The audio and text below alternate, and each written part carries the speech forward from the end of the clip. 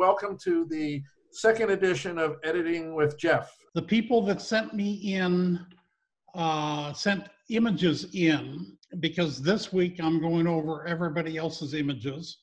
And some of you are really good and some of you don't have a clue. But we're all very nice people. The reason is that, the reason I say, some of you don't know how to put XF metadata in your files. So there are a couple of images whose unknown photographer. And then the other thing I was going to say is I think it would be fun if the person whose image Sashi, do something about your face. your image is of a Chinese pagoda or something. Yeah, it's like green screen reverse.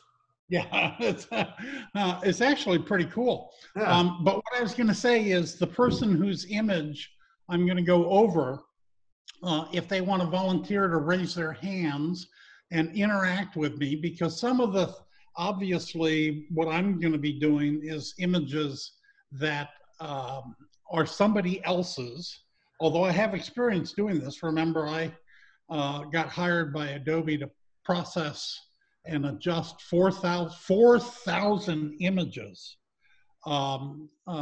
just in order to teach their AI, the Sensei AI, how to adjust raw images. And they still don't get it right. Although dealing with an AI is like dealing with a 3-year-old. If you don't give it explicit, absolute instructions, it kind of comes up with weird shit all on its own. I'll just start at the beginning. I put everything into one folder, and I don't know that it's necessarily, no, okay. I'm just gonna go, there are some images that are loose in the folder and some that are in subfolders. That was the other thing I didn't get a chance to really go through. So anyway, I'm just gonna start at the very beginning of the alphanumeric and show you these two images. So whose image is this? That would be mine, Paul Pritchett. Thank you, Paul. Paul? Okay. So what I'm going to do is hide this for the moment. The image on the left is the default, and the image on the right is what I ended up coming up with. The crop was somewhat arbitrary, but Paul, what do you think of the image on the right? I like what you've done. It's interesting. I didn't actually pick this picture in the end. When I did my edits back then, picked one with a little bit darker sky, and I like what you've done here with the colors. Okay, so this is the final image. This is what it looked like at default, and then this is what it looked like when I got done with it.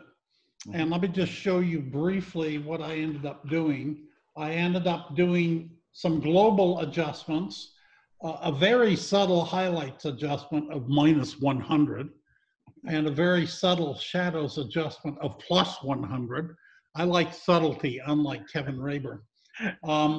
Pulling down the whites and the blacks. Mm-hmm. If you look at the histogram of the default image, you can see that there's a bunch of data here in the shadows. So basically this is redistributing a lot more in the middle, which is basically the midtones. Mm-hmm. I added texture, clarity, dehaze, not an awful lot of, I actually had to pull a little bit of saturation, but the key things here, we're doing the, okay, you can actually see that. I'm checking on my iPad so that you can see the actual mask. Mm-hmm. I pulled down exposure, and one of the things that I'll just tell you up front, the gradient tool is not done as far as I'm concerned, because I wanted to be able to skew the midtone. So the midpoint. So right here is the midpoint. Does everybody see that? I would like to be able to say, okay, I want to change the gradation so it's 100% here, and instead of ending in the middle at 50%, I want 50% to be here and a sharper fall off. Mm-hmm. Okay. So, and the fact that they have not listened to me pisses me off, because this tool is not done yet. So what I often have to end up doing is multiple gradations to build up the actual gradation that I want. And it's a pain in the ass, but as long as you understand the limitation, you can do that. In addition to the gradient, you can see here, let's make sure that all the green, come on. No, it's not showing the mask. It was a moment ago. Yeah. Oh, it Yeah, was? okay. Okay. It was showing. Okay. There it is. Okay. So here you can see what I've done is used a localized dehaze. And one of the things that you have to understand about clarity and dehaze is that it often does good things in some places and really bad things in other places. So one of the tricks to using dehaze I found is to apply it only where it helps and to take it off where it hurts. Then there was another image here, which is plus clarity and plus whites and minus saturation. And also you'll notice up here, adjusting the white balance, because it seems like old castles want to end up looking real fucking orange. I don't know why they like them that way, but it must be the old kind of lamps that they've installed. And it'd be nice to put daylight balanced LEDs everywhere, but that ain't gonna happen. So anyway, being able to adjust the color, I think, really helps. Mm-hmm. So again, the default, and then any questions about this? This was Paul, right? Yes, it was. No, okay. actually, I was watching along. I love it. I did not have this version of Lightroom when I did this back in the day, and didn't have the clarity or the not clarity, but the texture, the dehaze available to me. I love how you've done the logo. No excuse, Paul. That's no excuse. No, the reason I say that is one of the things that the fucking engineers keep doing is they keep improving the software, which means you got to go back and revisit images because they will be better than they used to be. In other words, you can get more out of the image now than you could out of Lightroom 10 years ago. And that's the way it is. Hey, Jeff, question for you on, you were showing the mask for dehaze. Is that still the option button? Or how do you get the mask for those to show up? Okay, well, you go down here and you can select show edit pins auto and show mask overlay. Okay. Just want to make sure everybody could see that. Yeah. Yeah. Or yes, somebody posted that you can click on the O key to turn it on and off without having to turn this on and off. Yep. And then Shift O allows you to change the overlay color. So yeah, excellent. Mm-hmm. Okay, so let's move on to the next victim. I'm sorry, the next person. And this, I've been there. Although I don't know that I was there when this was shot. You were. Whose is this? This is Bob Peterson. Hi, Bob. That's the gullet. Yeah, that's the gullet. Yep. Were you on the shot? Were you on the trip with Kevin and I? Yes, in 2009. Oh, okay. That's a long time. So that was a hell of a day. I did shoot this exact same thing. Because I looked at it and it's like, well, how did somebody get my image? Which I thought was actually pretty funny. So let me just show you what I did. And Bob, let me know what you think. I think I did a pretty decent job. Here's the default, which clearly you have taken the exposed to the right Kool-Aid and overdosed on it? Yeah. Yeah, Yes. okay. Was this accidental or on purpose? Very carefully. Okay, so you know that there is actually a little bit of clipping, although quite honestly, who the fuck cares? But this is a prime example. It's kind of like my Niagara Falls shot, where you can get an enormous amount of detail out of stuff. So here's what I was able to do globally. And you can see the adjustments. Now, can everybody actually see the basic panel well? Oh. Yes? Yes. Because Yes. what I can do is zoom in. No, I can Wait see it for fine. it. Wait for it. Oh, I guess it doesn't zoom in on Zoom. The Zoom is broken on Zoom. God damn it. That's all Okay, right. so- We can see it fine, Jeff. Okay. So the bottom line is, let me make this a little bit bigger. There we go. The bottom line is taming the highlights while maintaining texture and then opening up the shadows. And so pulling down the overall exposure is probably one of the biggest things. And of course, when you do that, you have to increase the whites. One of the things that I found is that if you adjust highlights and shadows, you're going to be adjusting you have to adjust the blacks and the whites. Exposure is the overall lightness and darkness, and it behaves very much like opening or closing an f-stop. And then contrast is increasing the S-curve or flattening the S-curve if you do minus contrast. But again, you might think it would be odd that you'd want to increase contrast, but with lowered contrast, it starts to look flat. Let me go back to the global. Okay, and then clarity. Clarity is great for bringing up textural detail in the midtones and below, although you got to be careful because it does also have a tendency to punch out the whites. So you have to use it judiciously. You all know what clarity does, right? It's a mid-tone contrast increaser. It lightens the lights and darkens the darks on either side of the edge, but it's like sharpening, except for in sharpening, you're dealing with like plus or minus a half pixel or 1.5 or 3 pixel radius. Mid-tone contrast, the clarity tool is based upon 100 pixel blur.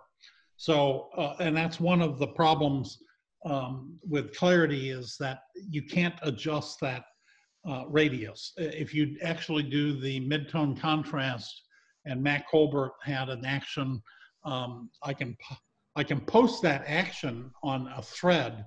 I anticipate there should be a discussion thread after this. There wasn't much after the first one, but I was going to post some notes up into that thread. But the ability to change the radius is important. Now, you can't do that with Lightroom and Camera Raw. So then on top of the global, of course, is the local. And that's kind of where you really, I kind of think of global as being the overall look of the image, while the local is what you do to direct the eye within the image. Does that make sense to everybody? Perfect. In other words, you highlight certain areas to draw attention to them. And, you know, in some of the cases, I may have gone a little bit overboard. The texture right here, I thought was the most, well, this whole area right here was the most interesting area. And so I paid a lot of attention to that locally. Now, I guess I did do a couple of gradients. Here's the top gradient. Then there's the top half gradient. Again, minus highlights. That's to tame the highlights. And then the bottom was to pull saturation. One of the things, you start increasing contrast, even subcontrast, like midtone contrast, and you end up with your saturation sometimes getting wanky. And so you got to pull that back, particularly down in Antarctica. Colors were just impossible. Now, they may have been natural or accurate, but they look weird. Yeah. So like that was a saturation day. Like everything was saturated. Yeah. So yeah, desaturation. But then those were the only three. And then the local is where I really ended up, there was actually desaturation and color temp. Did a lot of work in the shadows. You can see I'm increasing the contrast of the shadows, darkening the blacks, lightening the whites, increasing the clarity. Remember, clarity really brings up the contrast around in the midtone areas. And another one here. If possible, it's useful to minimize the number of local adjustments because it's been my experience, your performance, particularly when you do an adjustment with auto mask turned on. Auto mask is computationally very intensive, and to generate the preview of the image with the auto mask on, it's enormously computationally intensive, and that can have an adverse effect on your overall Lightroom performance. I imagine a lot of people find that working with a lot of local painted adjustments with auto mask turned on slows way down. And then here's another area, again, increased contrast, increased clarity. So that's basically it. Here's the default, here's the global, which isn't bad, but then here's the local, which is just really punched up. So, Bob, what do you think? I like your local a lot. Yeah. I wish I had it on my wall. That can be arranged. One of the things that I was going to offer to do is, now here's the weird thing, is I can send this, I'm going to see if I want to offer this. Well, because there are 30 some odd images. I can actually send you the XMP metadata to this file so that you could actually load that. Now, you'd have to do that in Camera Raw because it's not easy to associate a separate XMP file in Lightroom. It's easy to do in Camera Raw. It's just harder to do in Lightroom. The only complicating factor is this was done with the yet to be released version of Lightroom. I think it's Lightroom 10, which I thought was going to be out this week. They had one more build that I downloaded, so probably not going to be out until next week. But the XMP file, of course, is just really tiny text file, which is amazing that all of this stuff that you do to an image can be reduced down to a tiny metadata file. So, okay, so the next one, how am I doing for time, Kevin? You're at 5:30, so you've only been going 20 minutes, and technically we can go to 6:30. We said an hour and a half, but okay, just keep your eye on the clock.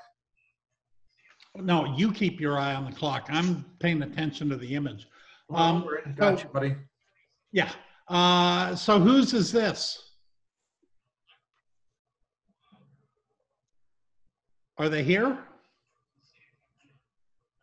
I had one No? or two people tell me they couldn't make it and they'll watch the recording, so. Okay. Well, whoever's this is, it's actually a really nice shot, but it very flat. And so obviously one of the things that I ended up doing, here's the default, and then here's the final. I wanted, and you know, there's one gradient, minus exposure plus whites for the sky. That's to darken the blue. Although I think I may have also done a, yeah, I did a saturation reduction in the sky because again, when you darken it, it tends, and then I did a luminance reduction as well. That's just to, you know, control the sky. But then the localized adjustments is where I kind of brought up the magic. Here again, this was increase in the whites. I guess I just did that very subtly. Oh, I did also warm up the lights. You can see the color temperature is at 5 or plus 10. Then down here is where a lot of the texture was brought out of the ripples, and minus exposure, plus contrast a lot, minus highlights, minus shadows, plus whites, and then plus clarity. The clarity, again, really helps bring up that textural contrast. And I guess that was it. I think, no color adjustments on that. So Kevin, you pretend you're the author of this photo. What do you think from there to this? I think you did a cool job. I think the amazing part is how you recovered the detail in the shadows that were basically washed out. And I think is the only other thing I would do is say, well, you know, because it's kind of monochromatic already, wondering whether, you know, you can do one of those black and whites with the dark sky or something. So I would probably take it once it's at this level and also look at it in black and white. Well, that's true. I mean, you can, and this is the profile browser with the default. Oh, I just noticed something that I got to show you. This is the default black and white conversion profile. These are useful. It's literally, as much as Thomas and Eric could figure it out, a recreation of panchromatic contrast filters for black and white. So the red filter, sky dark, blue filter, sky lightened. So I'm going to close that. But let me also show you, I'm pretty sure what I ended up doing. You took the blue out there. Yeah, no. In terms of the color grading, I got to tell you that about half the time when I'm outside shooting, I will end up warming up the highlights and cooling down the shadows. And the reason I do that is it's a recreation, it's fake, okay? It's not real, it's fake. It's a recreation of later light.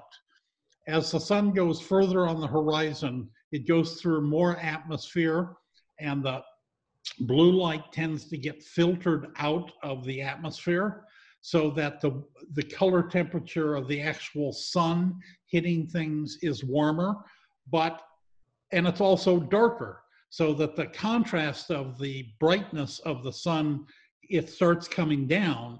And then what ends up happening is the strength of the overall skylight, which is very blue, gets brighter. So the thing about sunset is that the direct light is warm orange, and the skylight is, if you got a blue sky, is kind of cold blue. So that's what I ended up doing. Under the highlights, you can see that I've punched up the saturation quite a bit and also done a luminance adjustment. One of the things that white sands, Antarctica, white sometimes is not white. It's really tough to kind of play how you want to adjust the color of something that's supposed to be white. But pretending this is late light and accentuating the impact of the shadowing, I wanted to lighten the whites. And this is something that you could not have done in the old split tone. So this color grading is pretty way cool. When I first saw it, and I was an early alpha, Max Went, one of the engineers, sent it to me. And, you know, I get to see this shit way before you guys do. And my first reaction was, oh man, this is going to be way more difficult to do split tone. He said, well, yeah, there are a lot more sliders. There's also different ways of visualizing that. You can visualize in 3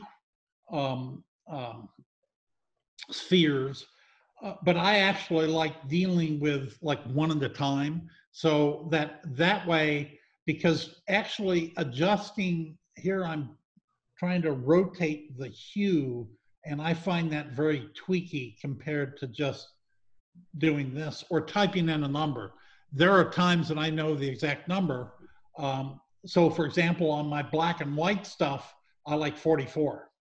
And so I'll just type in 44.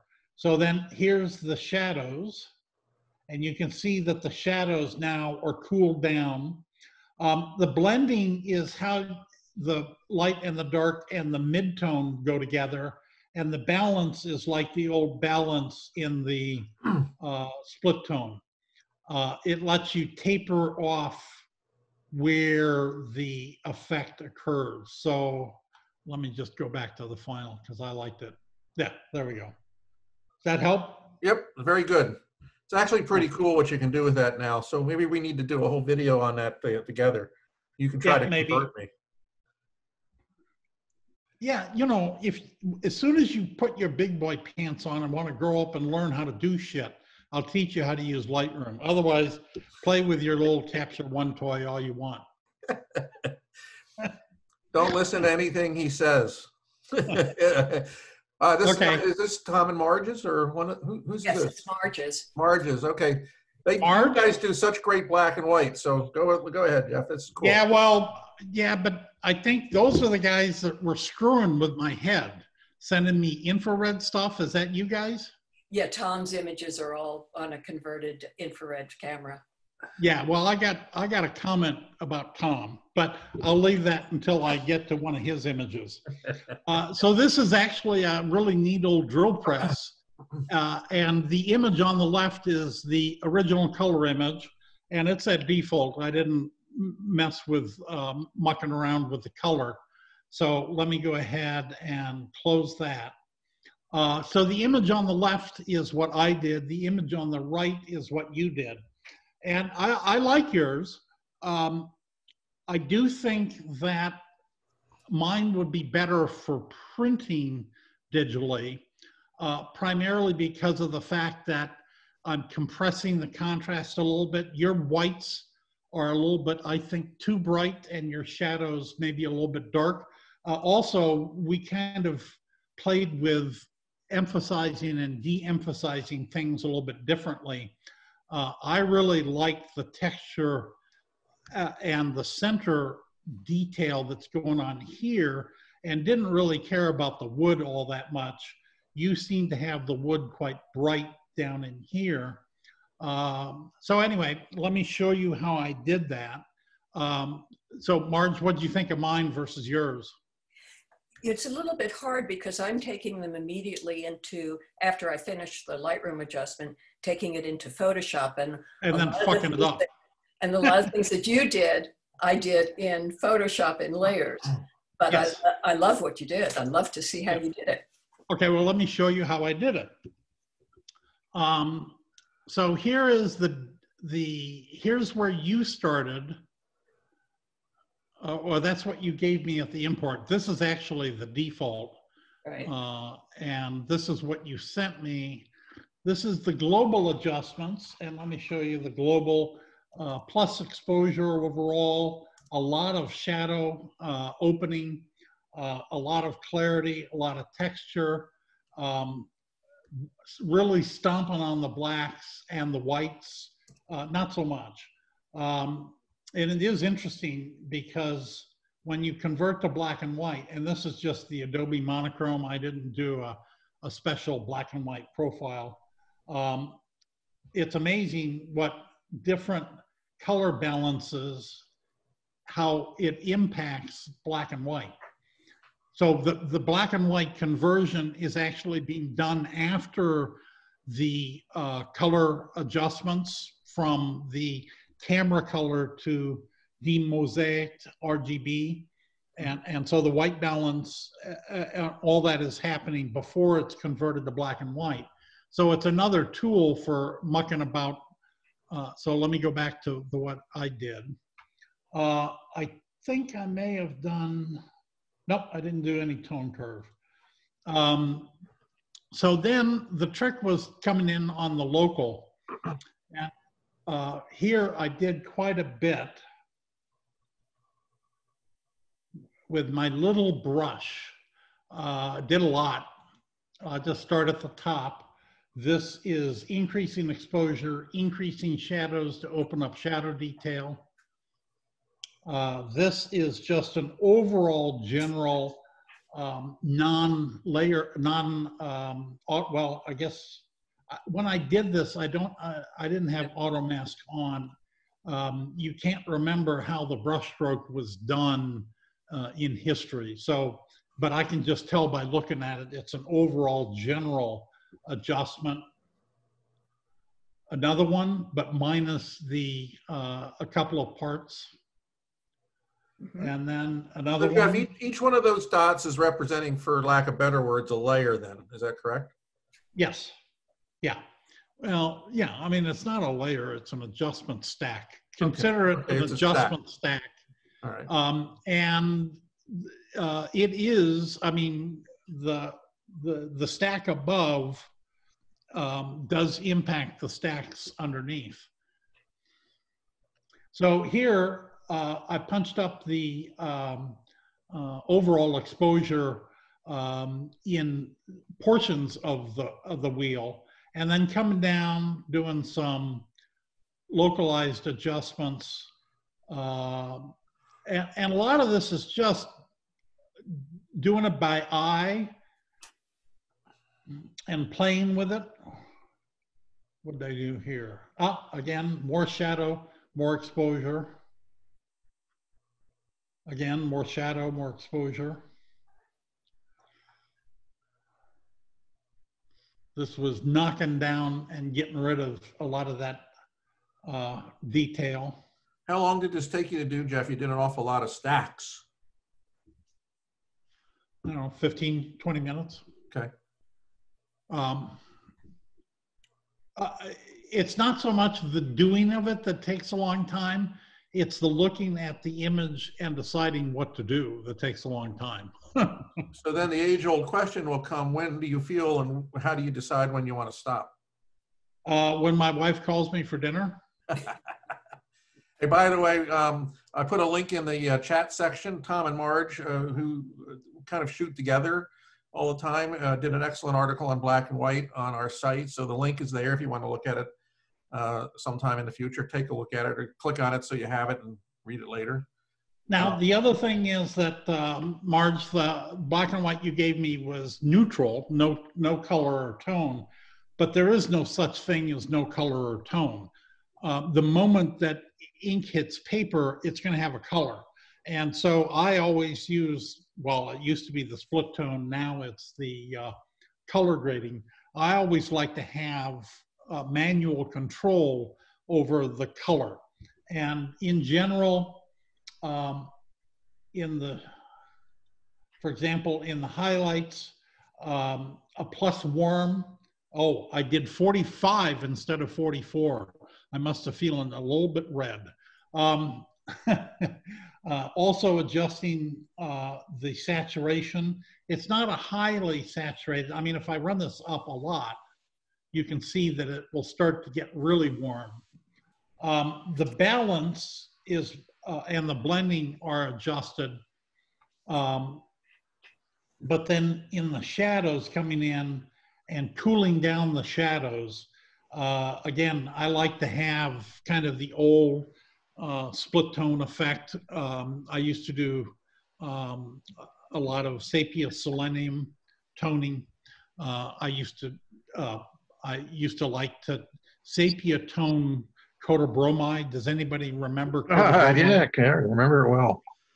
Yeah, but it was cool because if you did a very, very light sepia tone with cotobromide, which had a cool black, you'd have warm highlights. And it's just, I like that kind of feeling of warmth and coolness.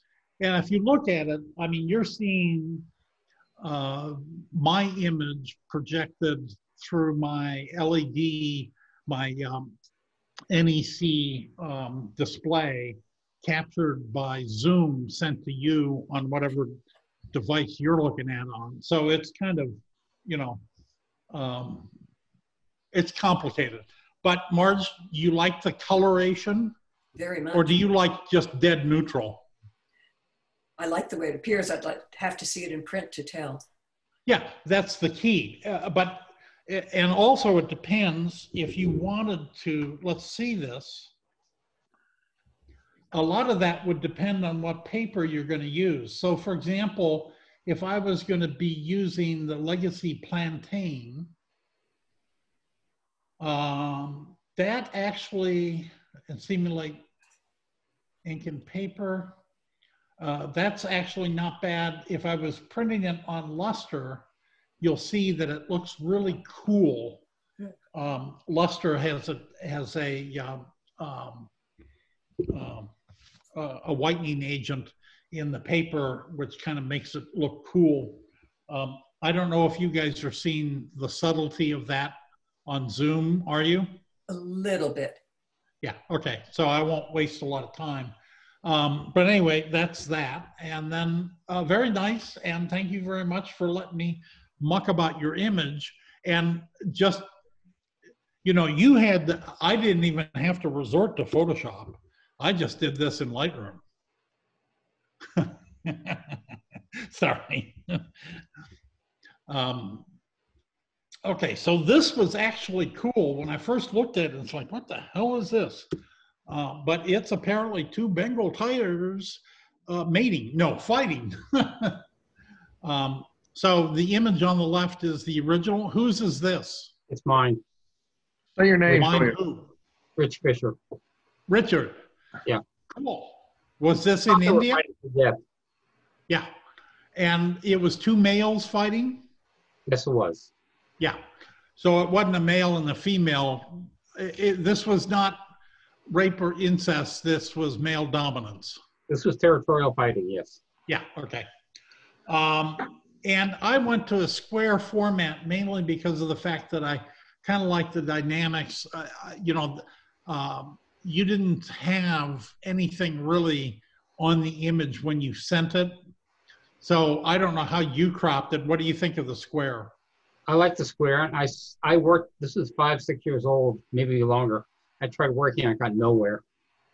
And waiting for, now I have COVID, the COVID time, we can spend more time on it. Well, what do you think of mine? I like it. Yeah. You want to know how I did it? Huh? I can see the tigers now. Yeah. Well, that's part of it, yeah. But you want to know how I did it? Definitely. Yeah, I said abracadabra. Poof. Hocus pocus, yeah. Yeah, hocus pocus. Okay, so there was some local adjustment, which basically in this area, this was a -100 because the stuff that is just a little bit out of focus bothers me, but stuff that is way out of focus, I think is pretty. Does that make sense to everybody? Yes. So if you can't get everything in focus, make what is out of focus more pretty or prettier. And so what I ended up doing was a -100. And in the local adjustment, anything from -50 to -100 introduces lens blur. And it's lens blur as a la Photoshop. So basically, if I turn that off, you can see the softening effect that is going on, particularly here and up here. I also did some painted in. Now I didn't do any tone or color. Okay, so now locally,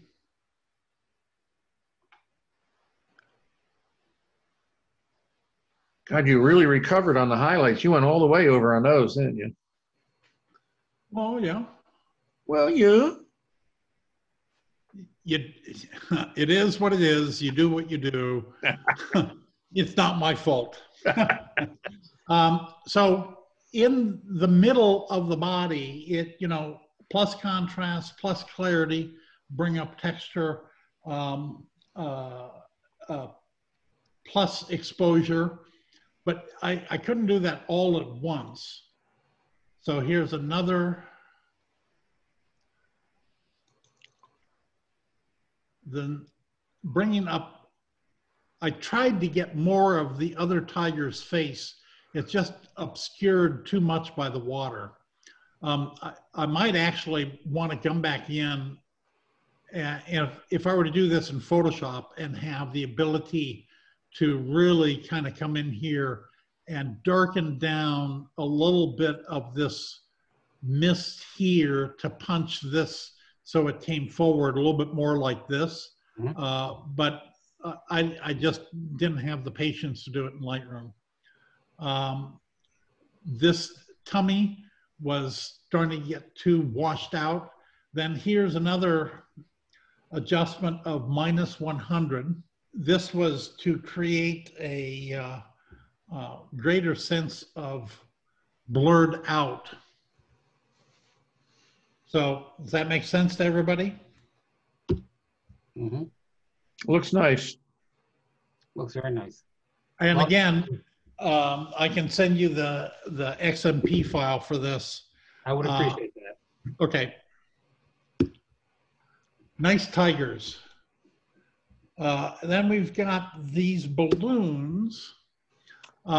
This was a tough one, mainly because of the fact that the fire of the what do they call The burners.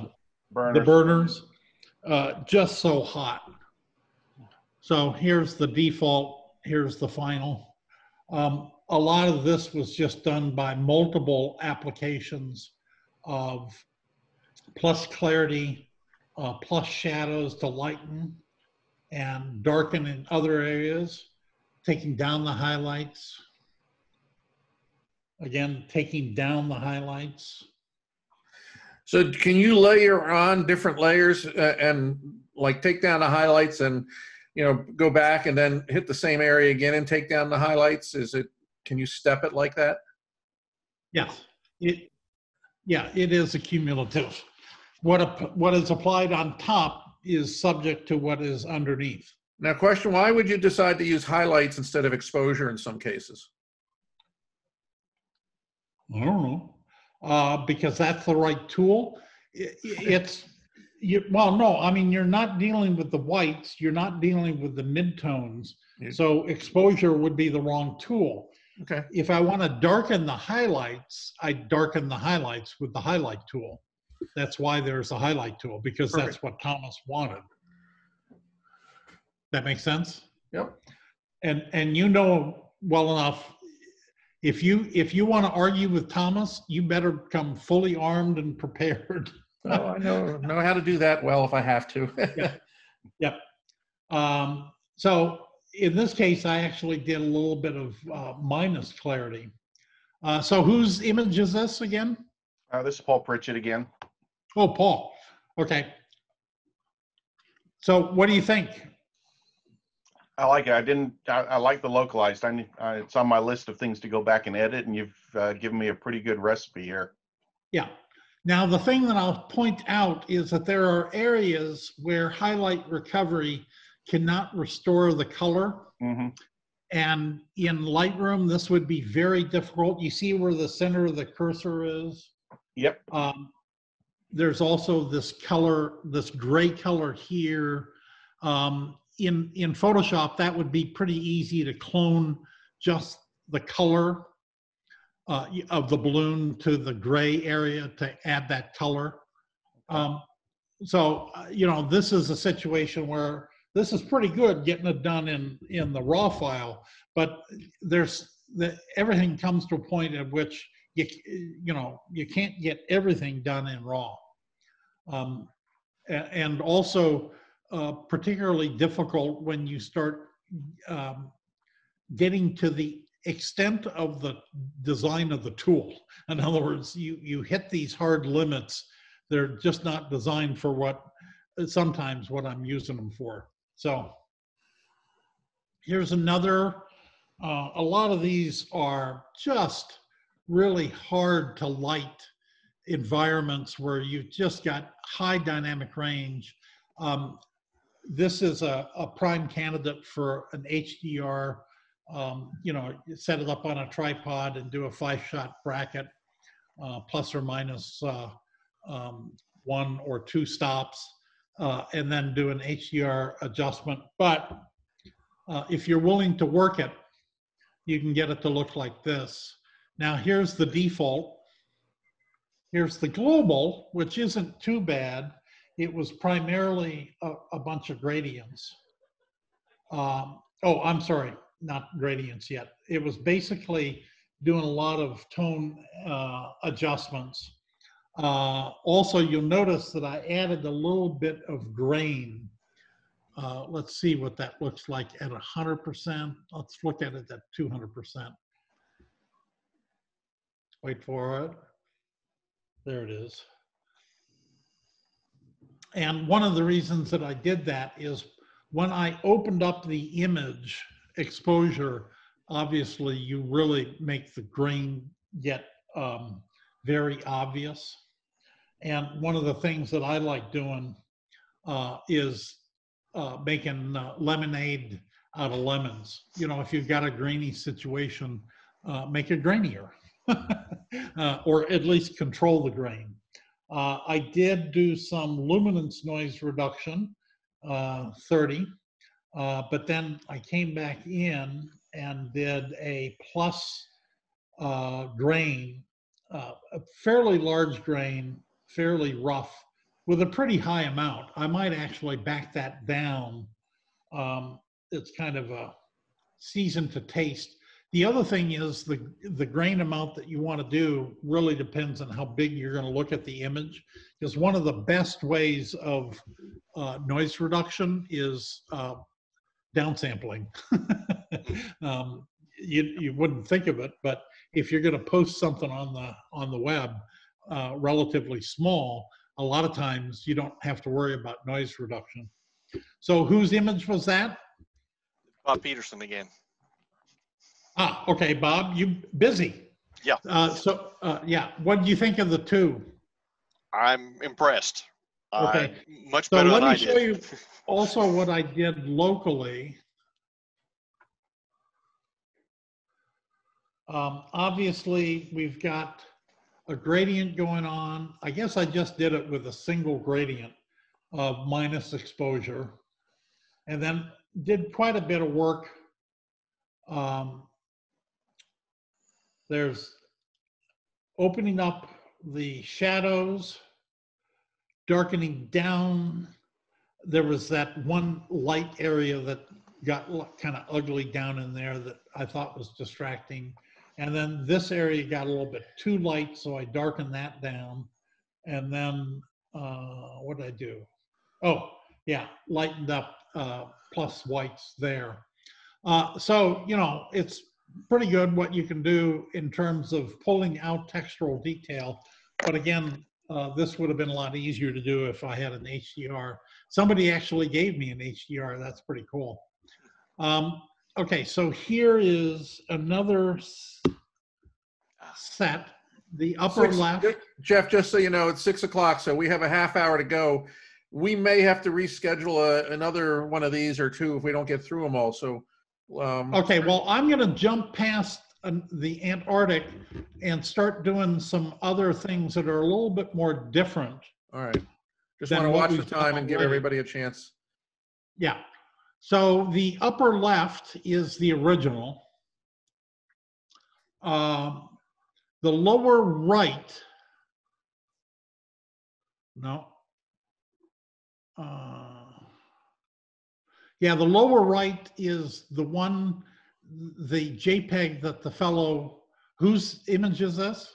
It's mine, Jay Tenon. Hey, Jay. Jay. And then this was my attempt. I actually, I kept this because the upper right one, I actually kind of liked because if you're telling the story, I thought it was interesting to see the ambulance. On the other hand, depending upon the context of the story, if the ambulance is ancillary, it's distracting.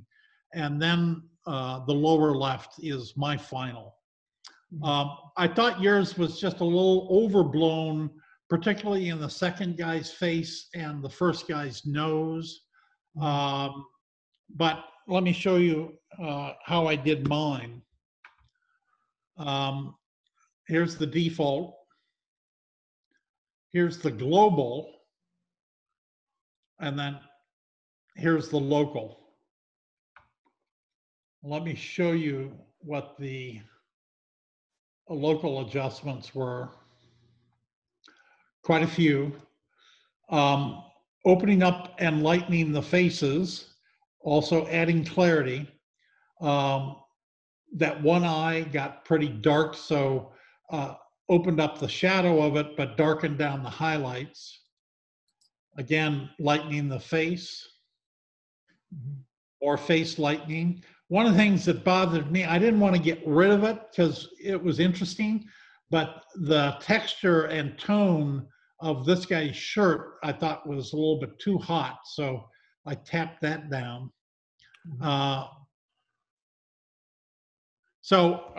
What do you think of my adjustments?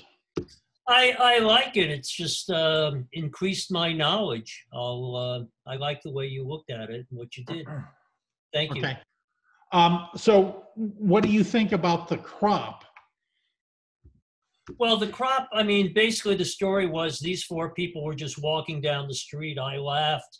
I just stopped them with my hand, took the picture. It had nothing to do with the ambulance. Okay, And to me, so, this represented Cuba, the people. okay, so then the question is, keep or get rid of the photographer. I actually darkened him down quite a bit and just kind of cut a little bit out of him. But I like that guy's hat. So I would probably do it this way. Does that make sense? Yeah. Okay. Again, if you're interested, you could see the local adjustments. This one, let me do this because this was really challenging. Whose was this? This was Tom. That's Tom's. Right. Yeah. So let me just show you what this looked like at default. Let me just reset it. Eek! Infrared converted camera, right? Yes. Right. Yeah. Okay. So, but it actually is pretty interesting. And then here is the side by side. Now, the image on the right has the advantage of having spent considerable amount of time in Photoshop. Is that correct, Tom? Yes. Yeah. Yes. In fact, perhaps more than a considerable amount of time. I think you probably spent more time in Photoshop than you did in Lightroom. Is that correct? That's right. Yeah. I'm still learning Lightroom. Yeah. But if you look at mine compared to yours, again, yours is nice and contrasty and snappy, but I think your shadows would plug up a little bit and your highlights blow out a little bit if you were going to print it. Mine is a little bit softer and a little bit more open. But I mean, it's just, I mean, this is very subtle seasoning. You know what I'm saying? But what do you think of mine versus yours? Oh, I like yours. Yes. And I like the softness. Yeah. Yeah. Okay. Well, so you understand what I'm saying. There's this tendency of getting a little heavy-handed. Kevin does that, and he calls it Raberize and thinks it's an asset. People love it. People love it a lot. Yeah, I know. But let me show you how I did what I did. So again, default black and white conversion, very soft because of the infrared. The global adjustments, pulling down the highlights, ramping up the shadows. I mean, it would be nice if this would go to a -200 and a +200, right? Yeah, it would be great.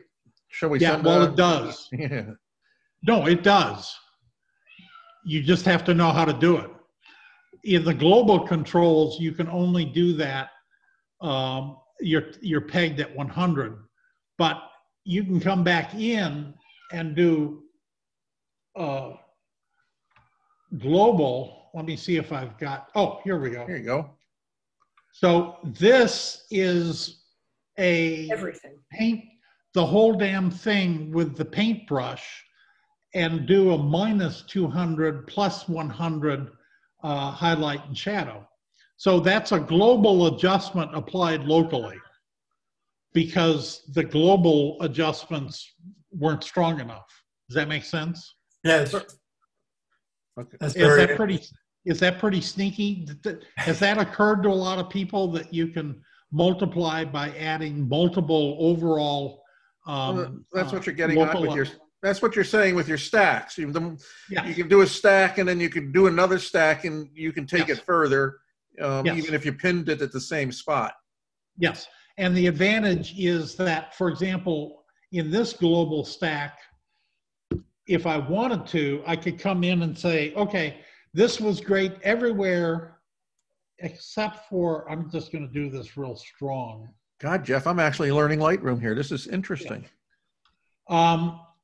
This was good for everything except for right here. So I didn't like it here. So that's like doing a global adjustment with a minus area. Does that make sense to everybody? Yep. Okay. So then let me go through and pick the different areas. This was minus whites, minus highlights to tame that, because by increasing the lightening, it kind of tended to blow out. This stuff was lightening the shadows, darkening the highlights. Another +100 shadows to really bring up the deep shadow information, plus a lot of clarity. Again, minus highlights, plus whites, and plus clarity. Down in there, some of these areas are just localized adjustments. This is another -100, +100. And then coming down in here, doing some of the individual adjustments, adjusting the guide. When you were doing those, Jeff, you were pretty zoomed in on the image, I presume, so you could work the tools, right? Yes. Yeah. Does that make sense? Yep. So, I mean, if you work it, again, if you think of global being the overall image and local being drawing the attention to areas that you want to have attention, that makes sense. Yep, makes total sense. So, Tom, is that pretty decent in terms of? Oh yes. I tend to add too much contrast, and this shows me how I can back it out a little bit. Yeah. You guys look cute sitting there together, by the way.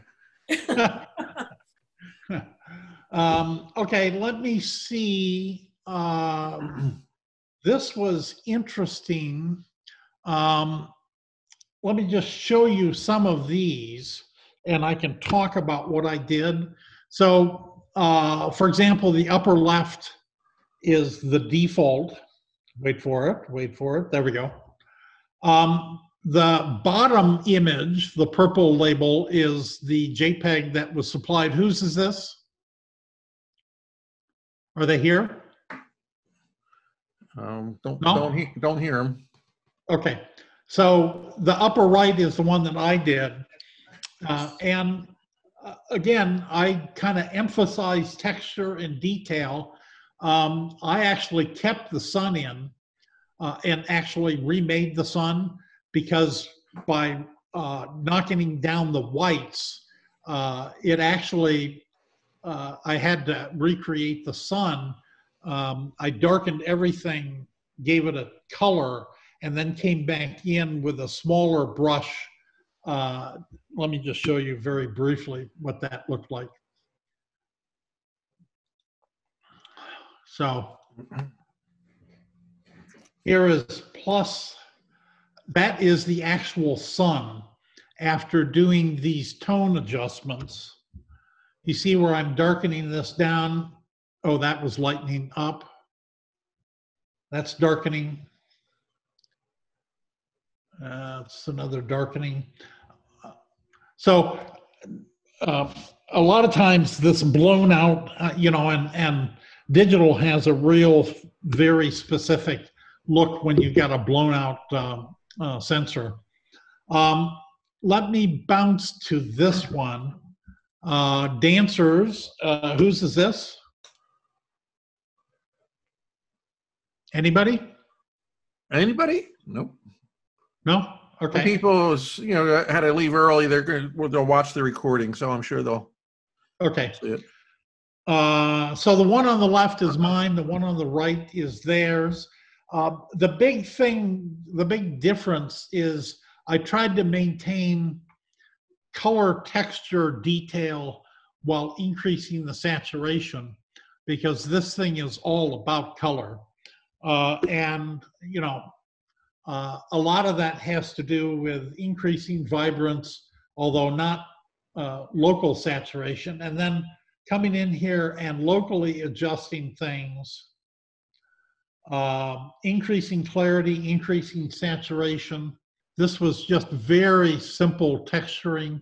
I got rid of this guy, the brightness of this guy's shirt and the camera cover. It was funny, I didn't realize how many of these people are actual photographers. I got to tell you, I think that guy's camera's hosed. But so anyway, let me move on to what would be the next most interesting, most difficult.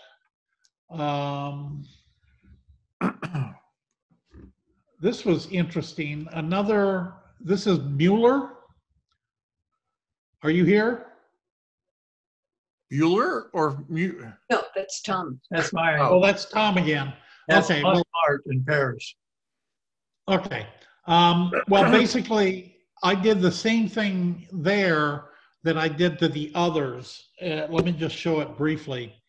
The image on the right is yours. The image in the center is mine. And the image on the left is the default grayscale conversion. And you and I basically had slightly different ideas about what was interesting texture and detail. For example, you apparently spent a lot of time getting rid of this light area here that I thought was like a real interesting visual. And then you got rid of these two spots, or at least minimized it. But anyway, it's just a matter of going in there and, you know, localized tone control. I think I did. The other thing that you did, which I could tell you did this in Photoshop, is that you made it the whole image narrower. So that's cheating. I can't do that in Lightroom. No, I wish I could, but I can't. That's the limitation of a raw processor. Here's one that I wanted to talk about, because the interesting thing is the image on the left is the original color image, which, yeah, I agree, it's kind of bland in terms of the coloration. Could this have been Cuba? No, it's Sarajevo. Oh, Sarajevo, okay. Interesting that they've still got the same decrepit age, different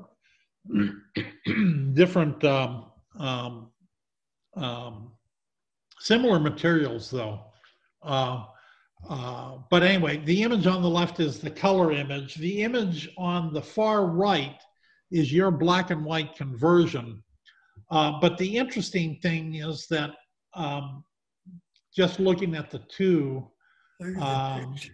I'm actually a little punchier, particularly in the center, than you are. I love the texture on the walls. And the floor. Yes. And look at that difference on the floor. Yeah. Yeah. But the other thing I was going to ask is, are you sure you wanted it black and white? Because I really rather like the color. Black and white. They're very big don't on black and white, Jeff. Huh? They do some marvelous black and white work. I've been watching them for years. Okay. But, okay, so here's another one that is mildly interesting. Not terribly challenging. And, the best that I could do is the best that I could do. But a lot of this is just localized adjustments. Good. Huh? I said it's pretty darn good what you're doing there. Yeah, well, gradient adjustment to darken the highlights, increase the shadows, increase the clarity. I didn't do a lot of painted adjustment, just one. Just dragging across the center there to minus clarity and minus the blacks, just to tame down that bright horizon. I like that, Jeff. Thank you. Okay, so this is another one. I guess I can't convince. No, you can't. I know. No, I like it in color, but I really want Okay. it in black and white.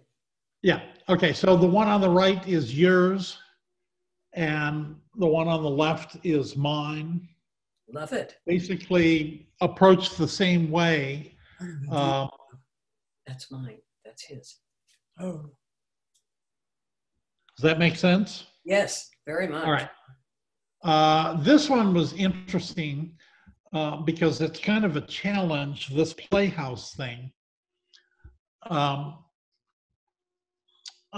guess it would be really difficult to retouch out the screen. Wait for it. There we go. The upper left is the default.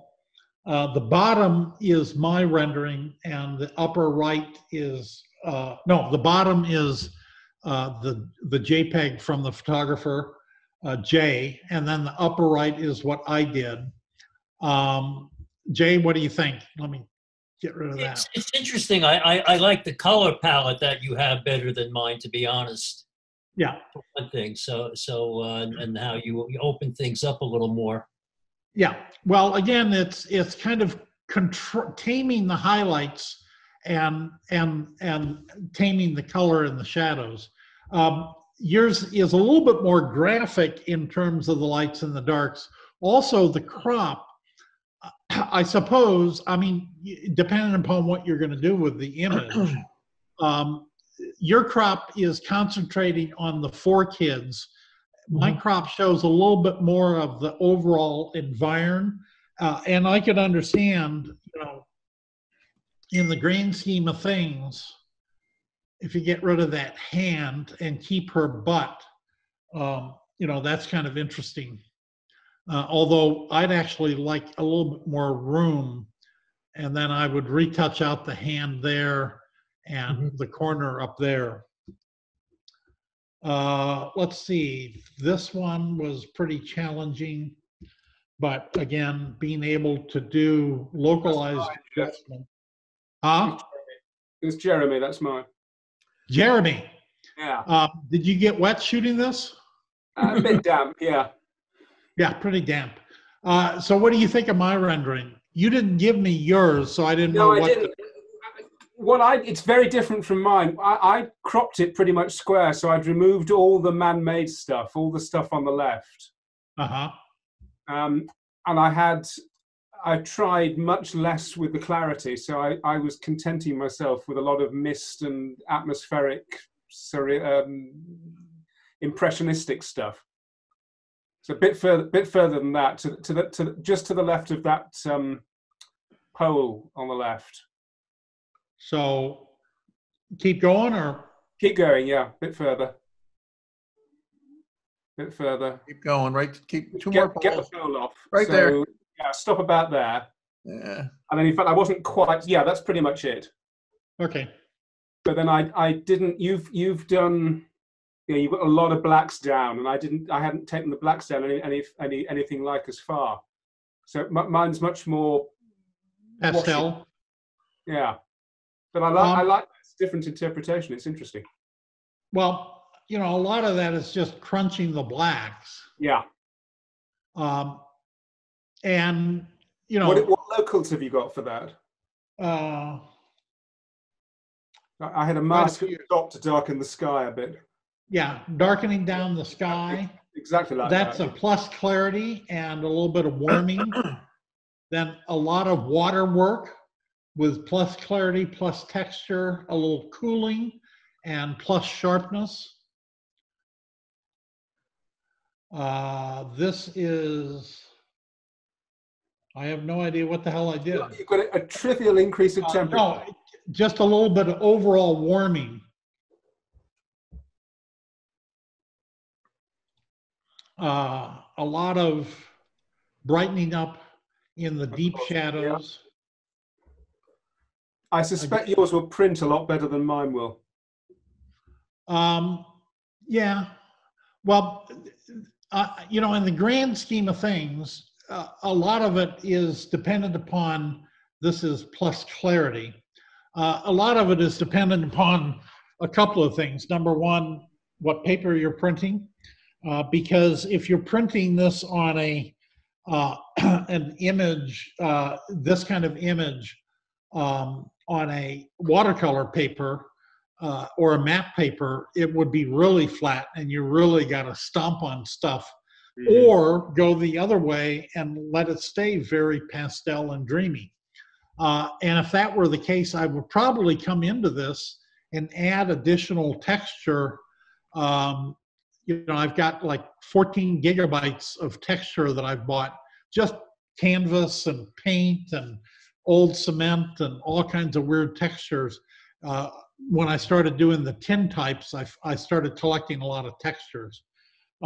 And then make it even more textural and more kind of the impressionist or the pictorialist. What paper would you use for that if you were printing that? Well, my feeling is if you're going to print on watercolor paper, it's pretty stupid to use a really smooth paper. So I like to print on something that's got a lot of texture to it. So the fiber or the Somerset Velvet Enhanced, right. Although it's got OBAs, but something that actually has a paper texture.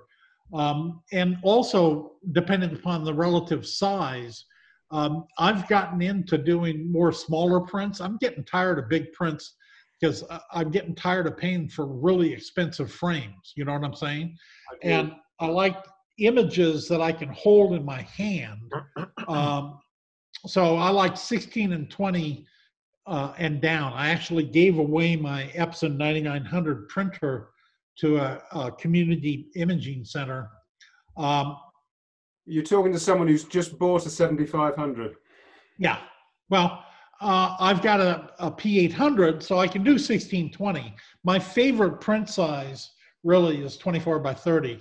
So I'm going to buy one of the new Epsons. I'm actually trying to get Epson to give me one of the new Epsons, but we'll see how that goes. It's really nice. I'm very happy with it. So anyway, again, I'd be happy to send you the XMP file so you can kind of see up close. Please do. I'd be really interested to have that. Yeah. Okay. So then somebody snuck in an HDR and two renderings on the lower right. The two purple ones are the fellow that sent the image. Are you online? Yes, that's mine. What's your Harvey name? Kopel. Okay. What's your name? Harvey? Harvey? Yes. Oh, Harvey Kopel. Okay, Harvey. So the top three are the three exposures. And let me get rid of those because those are the source images. So you did the two purple labels, which are the upper right and the bottom. Wait for it. There we go. It's coming up.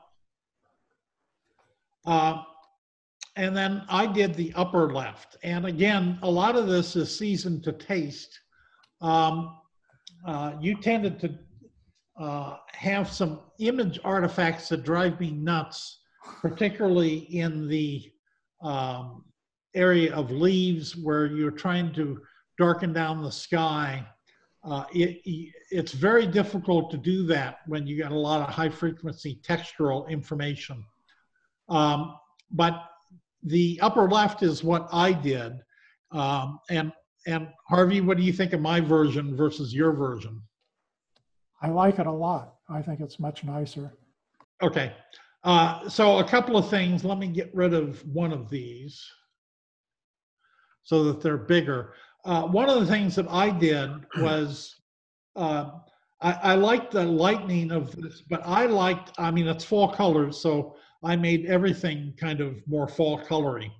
I did like the darker sky, and so let me just show you. It is difficult and tedious, and quite honestly, were I to do this, I probably would do this a little bit more accurately. Let me wait for it. There we go. You can see that the the tools in Lightroom are somewhat limited in terms, you got to be really careful because you'll end up getting white edges on things. So I would not make this a big print. I'd have to go back in and work on this harder and maybe have to do it in Photoshop to get more color in the sky. Does that make sense? Yes. But this is what I did in terms of, this is the global adjustment, which isn't bad in and of itself, just by adjusting the basic panel. But then this is what I went and did locally. And some of the areas that I worked on was, of course, the sky to make the sky bluer. And of course, I got rid of the blueness on the birch trees. I adjusted the hue and the color of this area here and adjusted basically to get much more of the warm hue. You can see under the hue adjustment, it's a -16. That makes it, the green is much warmer, less cold, more warm. Does that make sense? Yep, that looks cool. Yes. I'm good with that. And then also working on the bottom, I did do some gradients. Again, working on darkening the highlights, darkening the whites, coming back in and erasing where the trees were because I didn't want the tree trunks to get darker. Then stacking up a couple of down here to darken, to reduce the midtone contrast. Negative clarity sometimes really helps when you're trying to concentrate your area of focus and interest. So, and then minus saturation. Does that make sense? So you like this one. You know, this is the default of the HDR, and this is a good HDR example. This is the global, just the ability to be able to pull the tone out of the, and actually I didn't even adjust the highlight, shadows, whites or blacks, huh? because then I immediately started going in there on the locals. Okay, this one in particular was pretty challenging. This is Dan McCabe. Yep, I gave you a sow's ear. Huh? I gave you a sow's ear. Well, yeah. It was a late entry. Yeah, but did I make a silk purse out of it? It's different from my rendition of it. I do like the issue that I had with mine was with the ice was too blue. So what I tried to do was get the red through the top part of the ice and leave the bottom part bluish. I also cropped it very tightly to essentially get rid of the stuff in the front. But this was this is sunrise in progress, a minute to do it, and waves on the other side of the ice. Yep. Was this in the Iceberg Lagoon or? Yeah, the Diamond Beach, yeah. Yeah, Diamond Beach. Yeah, I could see getting rid of it, but the problem is if you don't want anything soft, you got to go way up to here. Yeah, and I did wind up doing that. So I got a 2 to 1 aspect ratio. But yeah, and then I had to get rid of the refraction effects up in the sky as well. Yeah. Well, one of the things that I did is I just made the foreground even softer. Yes, I saw that technique earlier, and that makes a lot of sense. Well, like I said, I mean, and you can actually bring it up and then come in and paint it away on areas that you don't want it. Right. This is a judgment call. You could get rid of this. Yeah, and that's kind of what I did. That's about the framing that I had, yeah. About like that? About that. Did you end up putting blue in there, Jeff? I beg pardon? Did you end up cooling that ice off or putting blue in at all? Just to... duh. Yeah. Added warmth and saturation plus clarity.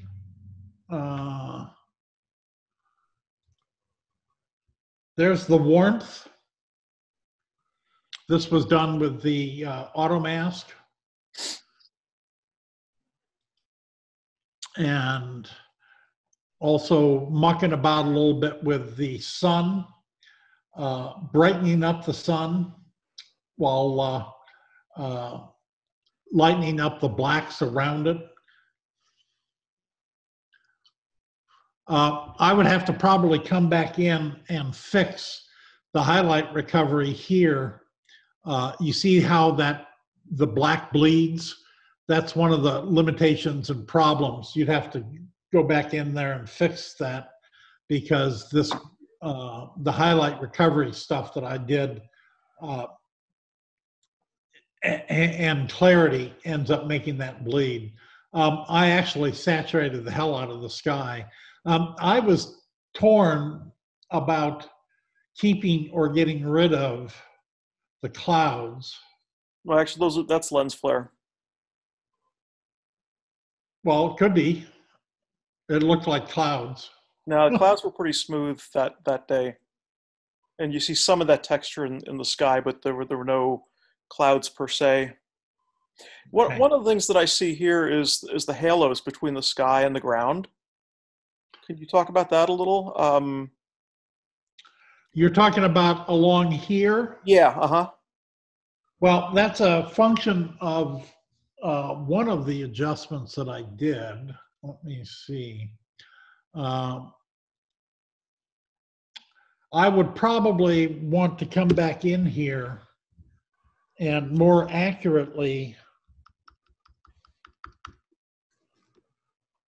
get rid of this. Okay. There is this tendency of, particularly if I'm working fast, there's this tendency of being a little bit sloppy. And I think that's really what that is. Also, there's a natural tendency to, this is probably clarity on the main. Yeah. If I lower the clarity, that should start to come down. Mm-hmm. So a lot of it is, now I could actually, there are times when I just live with it and say, well, that's a feature, not a bug. And then there are other times that I'll come in Photoshop and use the clone tool set to darken only and wipe it out. But yeah, that's a function of that's an artifact based upon the limitation of some of the tool set. Okay. One of the things that I've been told is if you crank down the highlights all the way and you crank up the shadows all the way, that will tend to induce halos around your edges? Yes. Yeah, dark halos and light halos. Okay. That's what I was talking about in the top of that one ice. The big iceberg here. Right. You can see how the shadows are bleeding in, and you get that real light edge. That's partially a sharpening, as well as and that's just stuff that you've got to deal with. But yeah, it drives me nuts too. Okay. I'm glad I'm not the only one. Jeff, we're past the time. We got a lot of people leaving since it's over after 6:30. Okay. Maybe we could do a couple questions and answers, and then. Well, let me do this one. All right. And the reason is that I have no idea. Is the guy that did this here? Yes, Bill Lazar. It's Bill's. Bill? Okay. So I have no idea. I've never done any astro stuff. And I found it an interesting challenge because if you play too much with it, you start going nuts about what is noise and what are stars. So what do you think about the rendering that I did, Bill? I like how you brought out a lot of the detail on the color. Yeah. Some of that is false color. Some of it is what was underneath there. Right. I think I would still probably want to go back in and cut down on the number of stars showing. Just, to kind of simplify the sky a little bit, but I'm not an astro guy, so it's interesting. There was one other, Nelson? Is he here? Bob Nelson? Yeah. Yeah. Bob, are you here? He might have No, signed off already. Well, this was interesting because the one on the left is what he gave me, and the one on the right is what I came up with or decided I wanted to do. So anyway, this was an interesting and challenging job. You can see how some of the images, it was interesting to compare what they did with what I did. And a lot of it is just my tendency of warming highlights, cooling shadows, maintaining contrast, and opening up shadows where possible. So other than that, I mean, it was fun working on everybody's images, but they're not my damn images. So I'm not responsible for them. So what do you think, Kevin? Was this? I think it was great. I got some ideas for the future, which you and I can talk about over the next couple of days. Even take some things further. Hey, maybe it would even be Kevin does a RAWS, Jeff does a RAWS shootout or something. We can have some fun with this, and keep people at the same time. Doing that with you it's unfair because it would be like wrestling with a one-armed man. Well, because you'd just be losing. You'd be the one-armed guy. I don't think so. Oh, I know so. Yeah. Shall I stop sharing my screen? Yep. Why don't you stop it? We'll go back to the Well, grid. let me just do one thing. I'm going to do a Shift F.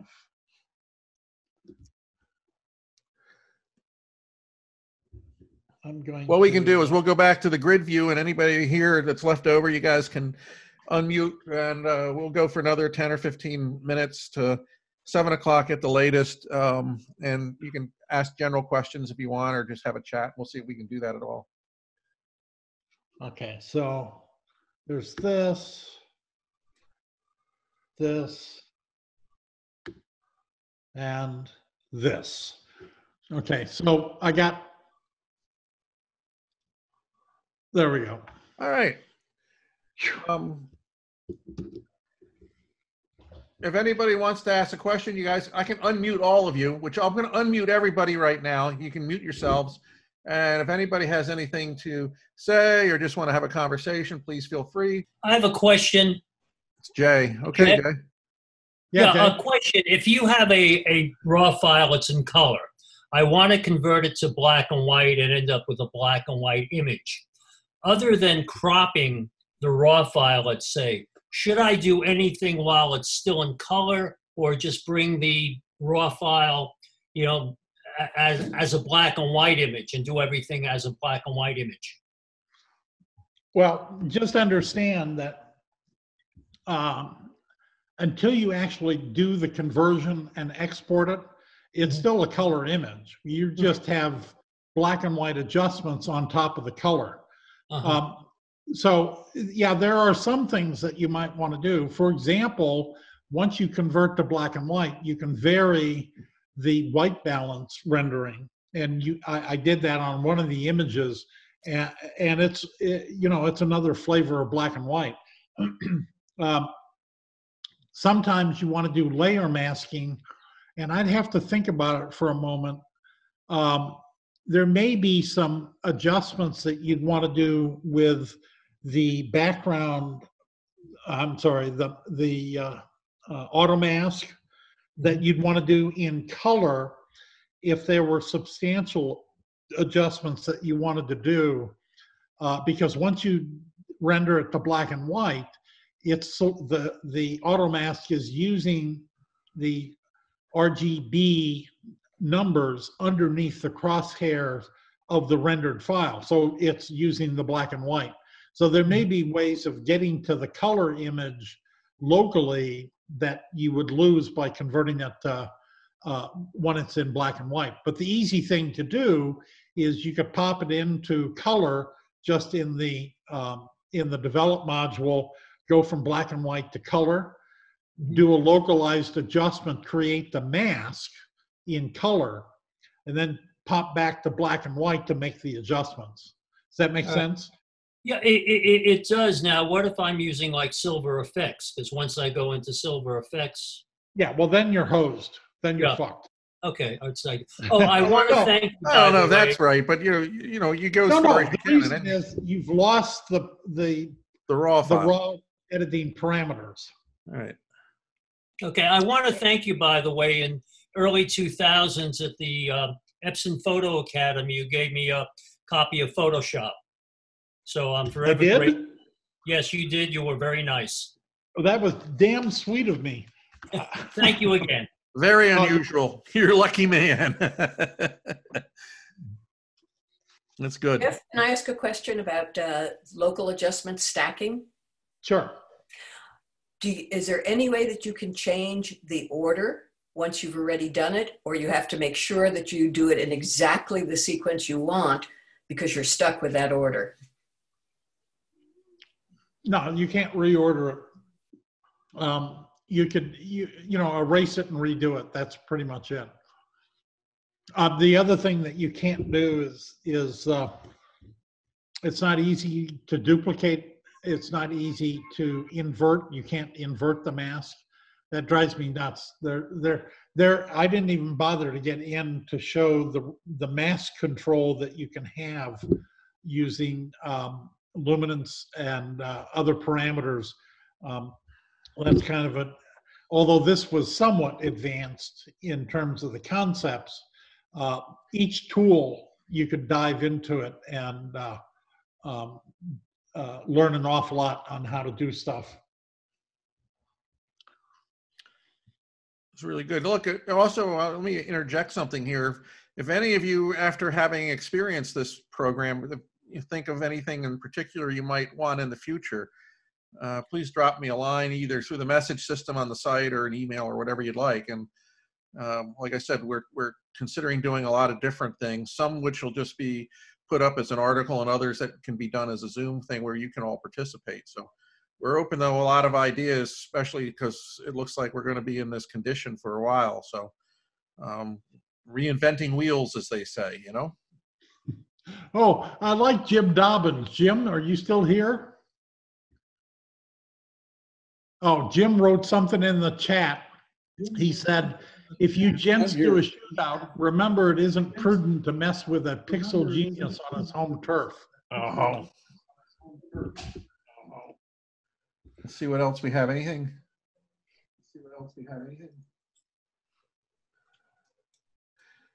The website, somebody just asked a question about what the website is. The website's photopxl.com. photopxl.com. Please stop over and join. You can actually join. It's free to join, and then you can be part of the community, and you know, you'll get notified of these things. Yeah, Chet Raskin asked about why not using the range masking, and that's true. That would have been useful. Like I said, there's a way of drilling down individually on a lot of these things. Cool. Hi, Michelle here. Jeff, since you have access to maybe Lightroom people, the one thing I find sometimes a bit frustrating is the adjustment brush pins on some of my images are hard to find. I know I had an adjustment done 2 months ago when I worked on an image, and now I'd like to find it again, and sometimes I have to hunt for it because it doesn't appear easily sometimes. If they can do that, that'd be great. Well, one of the things that has been talked about is the ability to use the tab key or some command key to tab through all the active pins. Okay, yeah.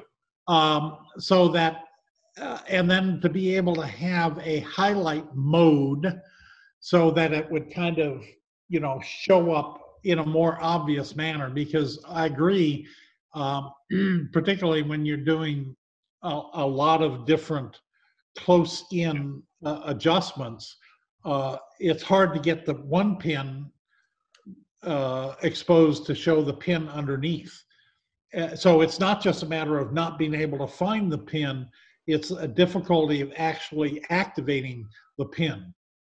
That's correct. So, yes. It's not a problem, but sometimes it is. Yeah, Jean-Michael, I'll pass that along, and how much are you willing to pay for that feature? I pay every month for it. No, I pay for the entire creative suite thing, so I think about $80. Yeah, but I mean, the engineers are open to bribes. Ah, okay. In the past, they've been bribed with wine, okay, chocolate, dinners, single malt scotches, sipping tequila. So all I'm saying is that anything can be had for a price. It just depends on what you're willing to pay. Fair enough. But I agree. All right, thank you very much. And yes, Stephen, I do pass the bribes. A lot of times I'm the one doing the bribing to get what I want. A lot of times in this business, it's all about the bribe. Actually, Ben is bribable, but Ben is in San Francisco. You're talking about Ben Bibble? I believe he's San Francisco. And some of the engineers, yes, I do know they would accept weed as a gratuity.